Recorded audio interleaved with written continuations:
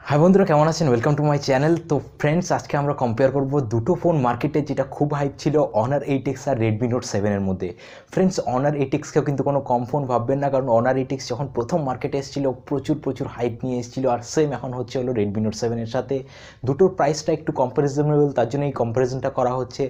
Of course friends, লাস্টে গিয়ে বলে দেবো যে এই কম্পারিজনের পর কে জিতলো, কিন্তু জাস্ট আপনাদেরকে একটা কথা বলে রাখি যে রেডমি নোট 7 যেই প্রাইসে 10,000 টাকার মধ্যে যেই ক্যামেরা দিচ্ছে আর যেগুলো স্পেসিফিকেশনস দিচ্ছে, সত্যি এটা খুবই কমেন্ডেবল যে Xiaomi এই টাকার মধ্যে এই প্রাইসের মধ্যে। লাস্টে গিয়ে প্রাইস, লঞ্চ ডেট আমি সব বলে দেবো ভিডিওটির মধ্যে। তো প্লিজ লাস্ট পর্যন্ত ভিডিওটি দেখবেন, কম্পারিজনটা দেখুন, আর লাস্টে গিয়ে আপনি আমাকে নিজে বলবেন যে কে জিতলো এই দুজন থেকে। তো ফ্রেন্ডস, সর্বপ্রথম এই দুটো ফোনের আমি ডিজাইনের কথা বলতে চাই। দেখুন, ডিজাইনের মধ্যে দুটো ফোনের মধ্যেই আপনি গ্লাস ব্যাক প্যানেল পেয়ে যাচ্ছেন, কিন্তু এদিকে আপনি আমার যেটা রেডমি নোট 7 ওখানের মধ্যে আপনি একটা গ্রেডিয়েন্ট ফিনিশ পেয়ে যাচ্ছেন। আর বাকি সব তো একদম ঠিকই আছে। আপনার ব্যাক সাইডের মধ্যে আপনার রিয়ার মাউন্টেড ফিঙ্গারপ্রিন্ট প্যানেল, ডুয়াল রিয়ার ক্যামেরাস, তার সাথে সাথে লোগো যেটা, সেটা ব্যাক সাইডের প্যানেলের দিকে নিচের দিকে মাউন্ট করা। ফ্রেন্ডস, কথা বলবো হলো ডিসপ্লেটা নিয়ে। তো আমাদের যেটা রেডমি নোট 7 ওখানে আপনাকে 6.3 ইঞ্চের ডিসপ্লে দিচ্ছে, যেখানে আপনাকে ডিউ ড্রপ বা ওয়াটার ড্রপ নচ যেটা আপনি বলতে পারেন। কিন্তু আমার যেটা অনার 8X ওখানে কিন্তু আপনি 6.5 ইঞ্চের ডিসপ্লে পাচ্ছেন। ডিসপ্লেটা একটু বড়, কিন্তু একটা ডিফারেন্স যেটা রয়ে যাচ্ছে সেটা হলো এটার মধ্যে একটু লেস প্রিমিয়াম, কারণ ওখানে যেটা নচ পাচ্ছেন আপনারা সেটা কিন্তু আপনার ডিউ ড্রপ না, কিন্তু সিম্পল আপনি নচ পেয়ে যাচ্ছেন। ফ্রেন্ডস, ভালো কথা হলো আপনি যেটা রেডমি নোট 7 এখানে আপনি কর্নিং গরিলা গ্লাস 5-এর প্রোটেকশন পেয়ে যাচ্ছেন, যেটা এই ফোনটার মধ্যে একটা খুব প্লাস পয়েন্ট। এই ফোনটা যেটা অন্য ফোনের চেয়ে এই ফোনটাকে ডাইরেক্টলি স্ট্যান্ড আউট করে, কারণ এই প্রাইসের মধ্যে আজ পর্যন্ত গরিলা গ্লাস 5-এর প্রোটেকশন ফ্যাক্টরি থেকে কোনোদিনও আসেনি। ফ্রেন্ডস, কথা বলবো এখন ক্যামেরাটি নিয়ে। তো ফ্রেন্ডস, এই জায়গায় হলো ডিফারেন্সটা ক্রিয়েট হয়েছে। মেইন ডিফারেন্স আমার যেটা রেডমি নোট 7 ওখানে পাওয়া যাচ্ছে আমাদের 48 মেগাপিক্সেল প্লাস 5 মেগাপিক্সেলের দেম সেন্সিং ক্যামেরা।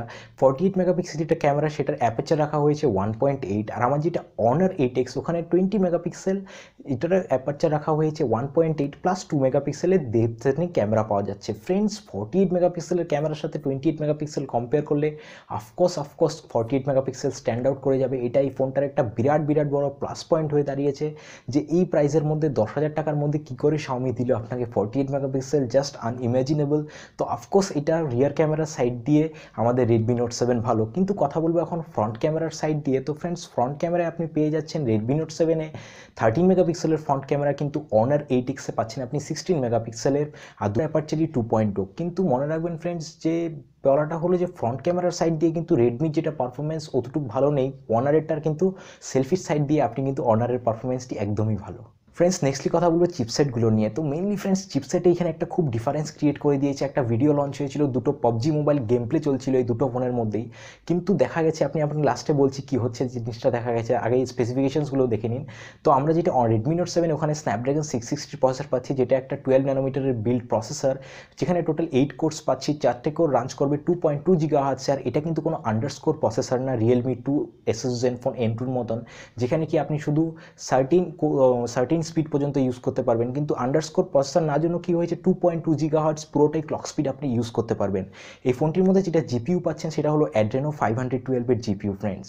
আর এখন যদি আমি কথা বলি আমাদের অনার 8X-এ, তো এখানে আপনি কিরিন 710-এর প্রসেসর পাচ্ছেন, যেটাও অফকোর্স একটা অক্টাকোর প্রসেসর, আর ওখানেও 4 কোর্স রান করে 2.2 GHz-এ।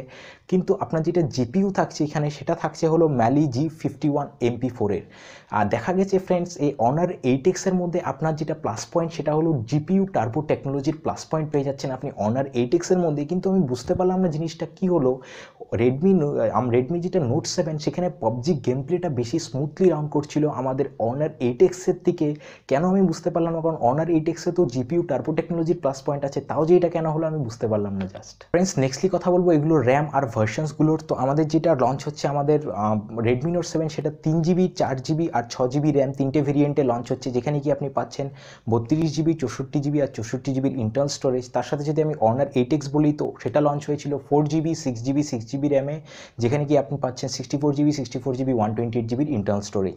কিন্তু ফ্রেন্ডস, এই জায়গায় একটা জিনিস, বিরাট বড় একটা জিনিস নোট করার, অনেকের জন্য এটা খুব ম্যাটার করে, যে আমার যেটা রেডমি নোট 7 সেটা কিন্তু হাইব্রিড স্লিম স্লটের সাথে আসছে, কিন্তু আমার যেটা অনার 8X সেটা এটার মধ্যে কিন্তু আপনি dual SIM plus SD card দুটোই ইউজ করতে পারবেন। ফ্রেন্ডস যদি বলি অ্যান্ড্রয়েড ভার্সনে তো দুটোই লঞ্চ হবে অ্যান্ড্রয়েড ওরিওতে, তো আউট অফ দ্য বক্স দুটোই সেম জায়গায় দাঁড়িয়ে অ্যান্ড্রয়েডের ভার্সন আপনাদের কাছে নিয়ে আসছে, কিন্তু এমআই ইউআই এর যেটা জিনিস আছে সেটা হলো প্লের পরে প্রথমবার দেখা যাচ্ছে এই মোবাইলটাই রেডমি নোট 7-এ, তো সেটা খুব আমার মনে হয় খুব ভালো একটা জিনিস হবে।